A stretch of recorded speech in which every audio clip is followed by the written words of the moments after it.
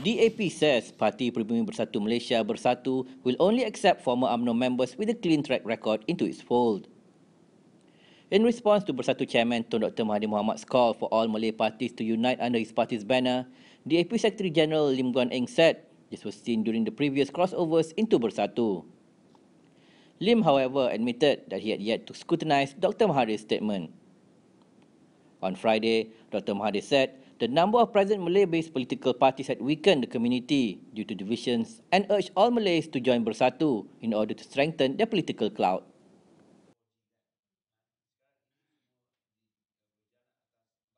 So, di sini saya lihat sekiranya ia tidak membabikan mereka yang secara langsung mereka yang terlibat dalam rasuah. Saya rasa perkara ini pun dah dibincang sebelum ini. Saya tidak tahu tentang kenyataan baru, tapi kalau rujuk kepada ahli parlimen sebelum ini, memang ada ahli parlimen UMNO yang masuk dalam itu Bersatu.